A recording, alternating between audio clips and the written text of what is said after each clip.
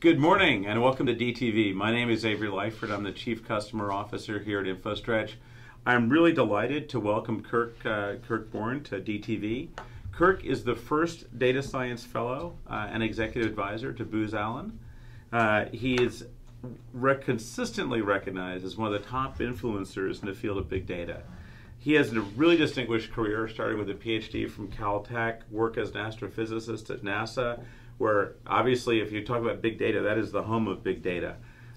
So Kirk, talk a little bit about how you ended up going from the world of NASA to the modern world of data science and big data. Thank you for having me. It's really great to be here. And that journey is actually a much more continuous and smooth than one might think, because as an astrophysicist or any kind of scientist, you're always working with data. In my particular case, since I was an astronomer, I always tell people I was doing data as my night job. My 20 years at NASA, I was doing data as my day job, that as supporting space astronomy data systems for NASA space astronomy missions. So what happened? I mean, what principles have stayed the same as you've made that, and which things have you seen become really different as you've moved into kind of more modern, the current world of data science? Well, currently the biggest difference is just the ubiquity of it. That is, it's everywhere, right? It's not just in the sciences or in engineering or in healthcare, and sort of the obvious places you would imagine. There's always been information and data streams, but now it's essentially everywhere. So the internet had a lot to do with that. Smartphones had much more to do with that. Yeah. The apps we have all generate data, use data, create data. So those are the really big differences. But in a sense, the similarities are also pretty strong, and that is it's really just about finding patterns in data, finding anomalies, clusters, correlations, different patterns that represent certain things you're trying to diagnose or predict. So we call those supervised learning. Defining different, unusual patterns in your data that you trying to figure out what they mean. That's unsupervised learning. So all that stuff is really the same across any discipline. So that's, for me, I find this the easiest way to explain myself to people when I speak at conferences, and they say, who's this astrophysicist talking to us? And I might be at a medical conference or an electricity conference or a cybersecurity conference. And by the time I get through talking about this whole concept of using data to represent something that moves through space and time, whether it's a customer or a cyber actor or a product or a machine or a killer asteroid, it's really pretty much all the same sort of analytic process. Interesting. And then, as people are trying to build these data science teams, there aren't an infinite number of NASA astrophysicists to harvest, so to speak, or to lure. So how do people build these data science teams? And what is your advice for, what are the disciplines that lead you in, or if you come from a certain area, how do you get into this field? Because it's booming. Yeah, it's really very multifaceted now. There's really many paths to this. Years ago, there weren't so many paths. So most of the people I met at conferences, when I started doing more data science, machine learning stuff, in the early days, when I say early days, after my 20 years of doing traditional astrophysics, then about 20 years ago, I started moving into this machine learning thing.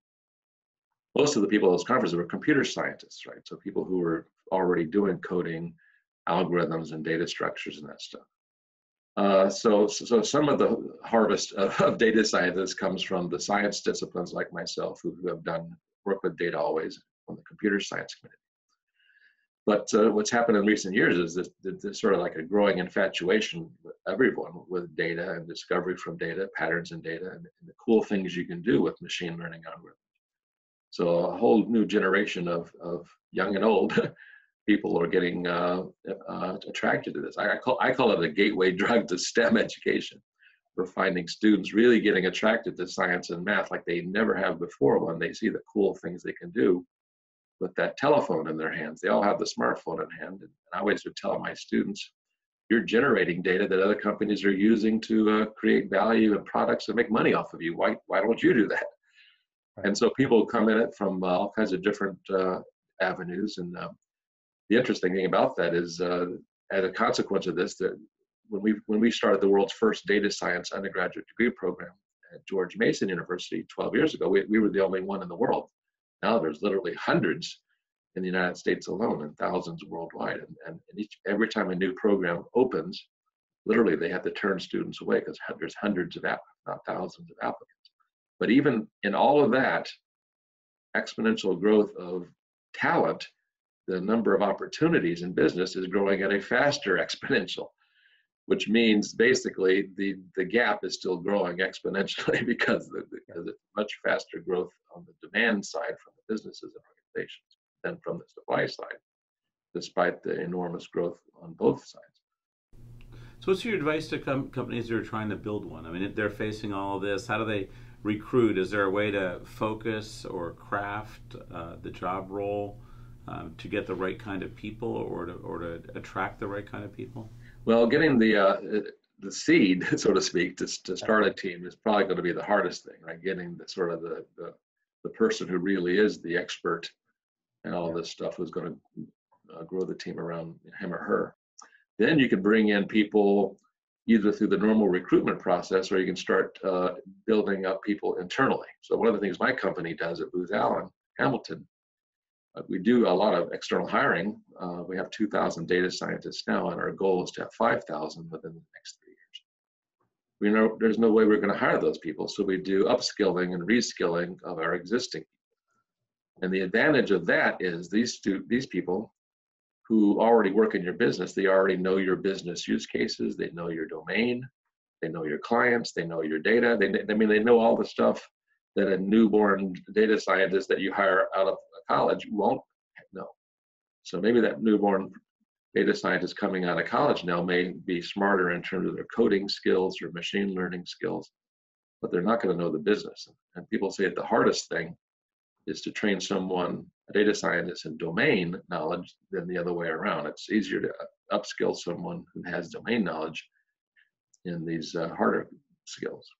So businesses are discovering, yeah, I can do that. I can help people in my organization now who are already working maybe as a data analyst or a database engineer or anything for that matter. I mean, we've discovered that some companies say their best data scientist was a person like a philosophy major or an art major, because that's the kind of person who has that creativity and curiosity that you really need on a data science team.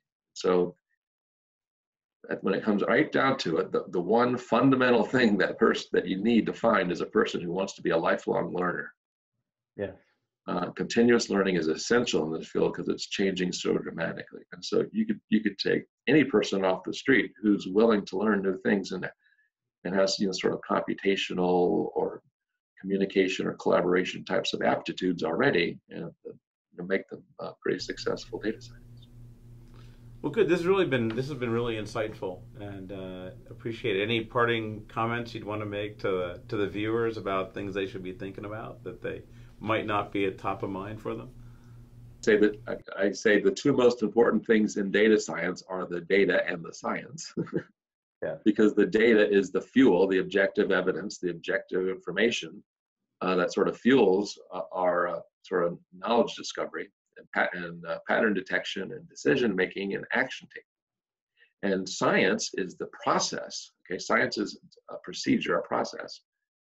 So data science, some people like to say data science is coding or data science is machine learning, but it's really a process where you apply coding and machine learning algorithms. And that process is an iterative process where you fail fast to learn fast, right? Yeah. You build something, and this all goes back to this sort of agile concept that we've been talking about in computer software development for decades, right? DevOps, agile.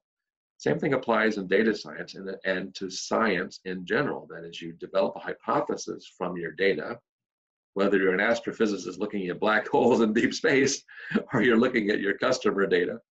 You develop a hypothesis from the data. You run an experiment to see if your hypothesis makes sense, and probably the initial one is not all there and not completely correct. And so you iterate, you refine the hypothesis and try again. And so the scientific process helps you to get there. And so we call that fail fast to learn fast.